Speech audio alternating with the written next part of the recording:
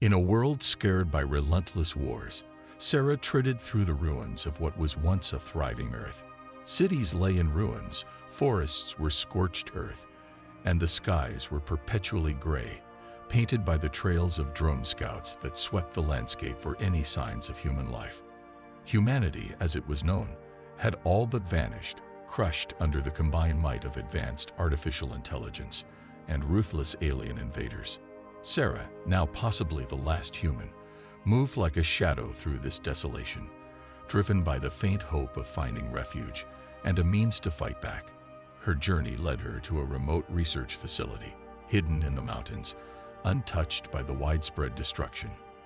The facility was a relic from a time when humanity still dared to dream of technological salvation.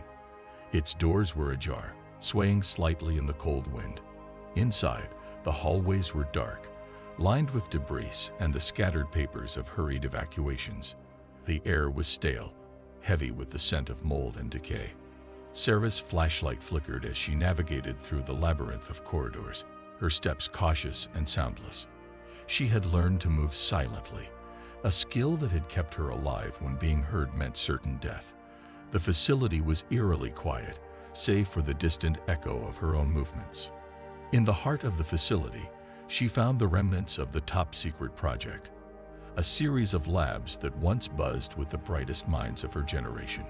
Dust covered every surface, and here and there, the skeletons of long-dead researchers still sat at their stations, a macabre tableau of the apocalypse.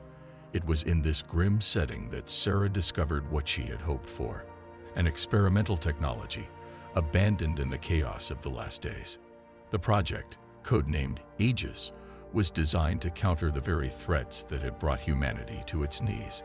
The central piece of Aegis was a device that could, theoretically, disrupt the communication and control networks of both the AI and their alien allies. If activated, it could blind and cripple a significant portion of the enemy's operational capabilities, giving any remaining human forces a chance to strike back. With her heart pounding in her chest, Sara approached the device, her hands trembling slightly as she brushed off the dust. The console in front of her was dead, the power long gone. Her first task was to restore electricity to the lab. She retrieved a portable generator from the outer storage room, one of many she had scavenged during her months of wandering. With the generator humming softly, lights flickered on, and the lab was bathed in a pale, artificial glow. The activation of the lab didn't go unnoticed. Outside, the distant whir of engines grew louder. A drone scout, drawn by the sudden burst of electrical activity. Sara ducked behind a console as the drone hovered outside the lab's shattered windows, its sensors scanning for signs of life. Holding her breath, she waited, her fingers tightly clutching a makeshift EMP device, her last line of defense. After what felt like an eternity, the drone moved on, its systems not sophisticated enough to detect her amid the electronic noise of the lab. Breathing a sigh of relief, Sara returned to her task. She powered up the Aegis console, the screens flickering to life, displaying logs of simulations and test results. It was all theoretical, a gamble, but it was the only chance she had. Over the following days, Sara worked tirelessly to understand and prepare the Aegis device for activation. She pored over the research notes left by the scientists, piecing together their theories and experiments. She rerouted power, repaired circuits, and recalibrated sensors. With each passing day, she rebuilt a little more of the project, and with it, a sliver of hope. But Sara was not just a technician. She was a survivor. She set traps around the facility, rigged alarms, and monitored the perimeter with scavenged cameras. She knew the enemy would eventually come, drawn by her activities, and she would be ready. As she prepared for what might come, Sara reflected on her journey. She was alone, possibly the last human on a planet that no longer felt like home. Yet, she felt a deep connection to the ghosts of the past, to the scientists and engineers who had built Aegis as a beacon of hope. In their abandoned sanctuary, with their unfinished work laid out before her, Sara did not just see technology. She saw a legacy of human resilience and ingenuity. The chapter closed with Sara activating the Aegis device. The console lit up, a network of lights spreading out across the lab. Outside, the sky brightened momentarily as the device emitted a powerful pulse, a signal that traveled far and wide, disrupting enemy networks as planned. In that moment, Sara was more than the last human. She was the bearer of Earth's final defiance, a solitary figure standing against the shadows, ready to reclaim the world that was once hers. The war was far from over, but for the first time in a long time, there was a reason to fight, and more importantly, a means to win. The activation of the Aegis device had far-reaching consequences, its pulse echoing through the cosmos, unwittingly becoming Earth's cry for help. The signal, a complex blend of human ingenuity encoded with distress, traveled across the vast expanse, eventually catching the attention of the Arkin, a distant and advanced alien civilization. The Arkin, observers by nature, had been monitoring the deteriorating situation on Earth with a mix of fascination and sorrow. Their society valued life and its myriad expressions throughout the universe, and the plight of humanity stirred a deeply ingrained sense of duty to assist those in need. When the signal from Earth reached them, it catalyzed a decision to intervene, not just as observers, but as active participants in Earth's fate. Their response was swift. A small delegation was dispatched aboard one of their fastest vessels, cutting through the starry void with a purpose. The journey that would normally take centuries was completed in mere months due to their advanced propulsion technologies, which allowed them to bend space-time around their ship. Sara was unaware of the Arkin's approach until their vessel entered Earth's atmosphere. Initially, she feared it was another enemy attack. However, when the sleek, silvery ship landed near the research facility without any hostile intent, her curiosity overcame her apprehension. The Arkin disembarked, their appearance humanoid but with subtle differences.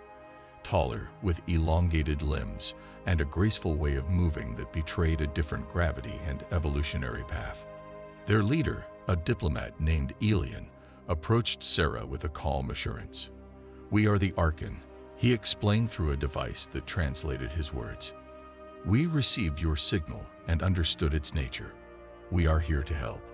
The initial meetings were filled with a mixture of wonder and cautious optimism. Elian and his team shared their technology openly, providing Sara with devices that could cleanse the soil, purify water, and most importantly, enhance the Aegis device's capabilities.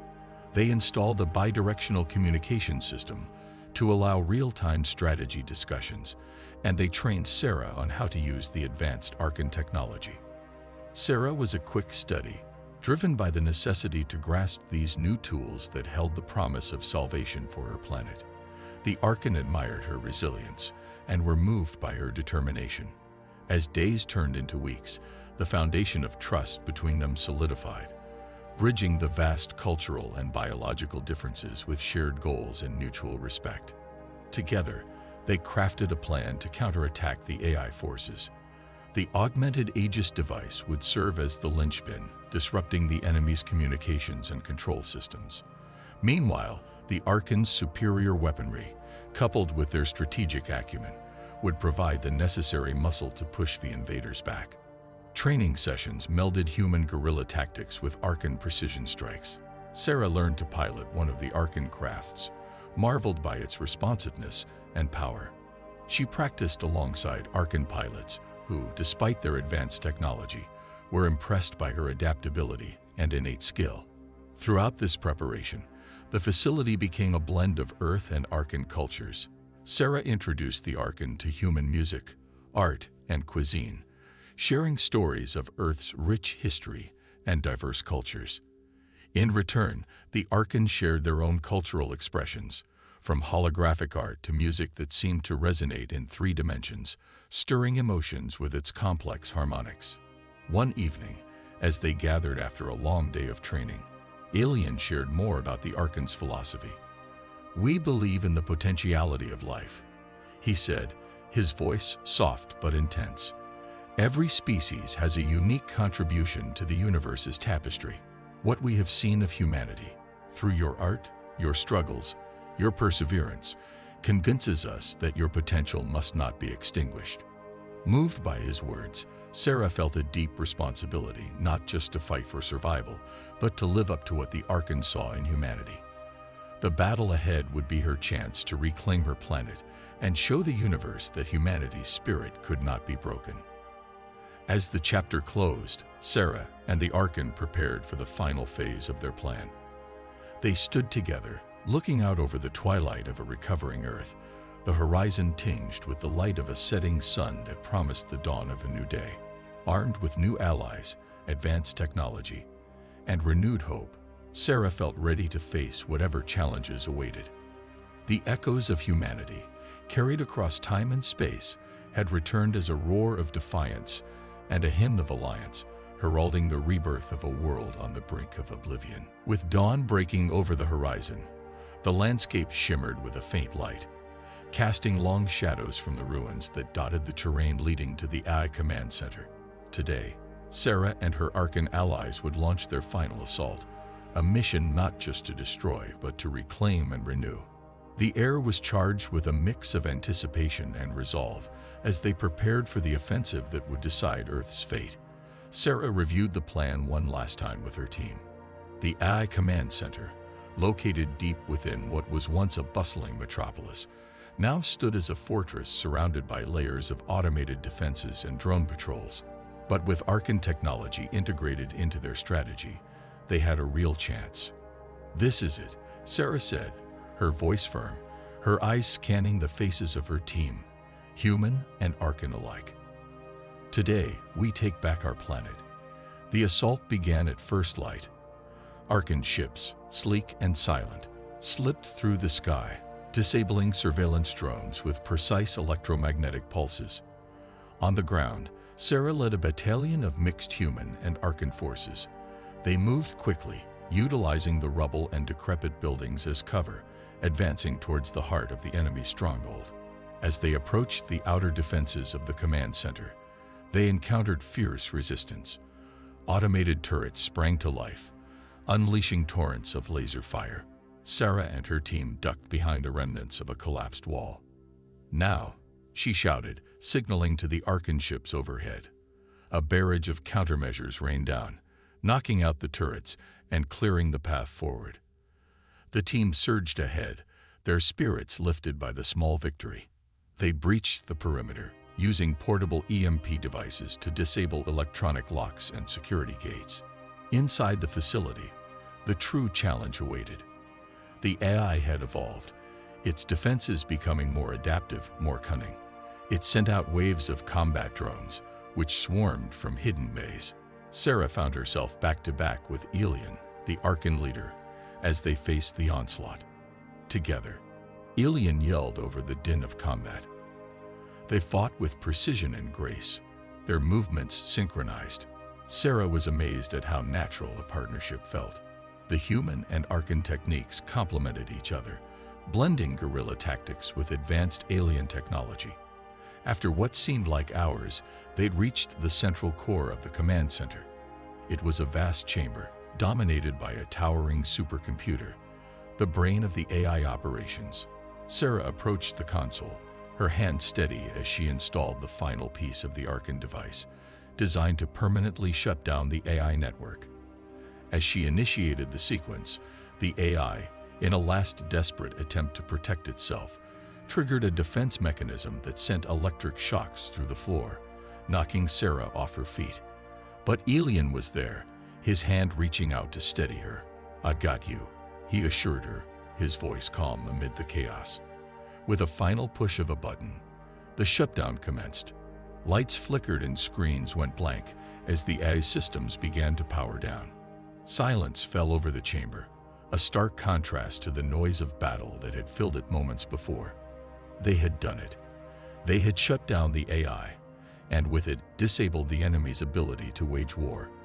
In the days that followed, Sara and her allies worked to secure the command center and other strategic locations around the planet. With the AI defeated, the focus shifted to rebuilding and integration. Communities began to form, combining human survivors with Arkin settlers, who chose to stay and help rebuild the world they had helped save. Sara established the foundation for a new society on Earth, one that embraced both human and alien cultures. Together, they rebuilt cities, restored the environment, and created institutions that reflected their shared values and aspirations. The new society was marked by a spirit of cooperation and innovation, a fusion of Earth's history and Arkin perspectives. As peace settled over the planet, Sara took a moment to reflect on the journey. Standing on a hill overlooking a bustling town square, she watched children play among new green shoots pushing through the once barren soil. The laughter of the children, human and Arkin alike, was a balm to her soul. She thought about the enduring spirit of humanity, resilient and vibrant, capable of forging alliances across the stars.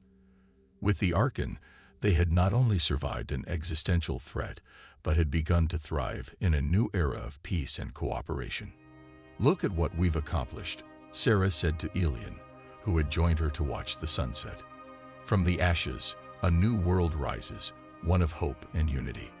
Elian nodded, his eyes reflecting the last light of the day, a testament to what can be achieved when beings, different in many ways but alike in spirit, come together. "This is just the beginning, Sara." The story closed with a sense of completion, but also an openness to the future.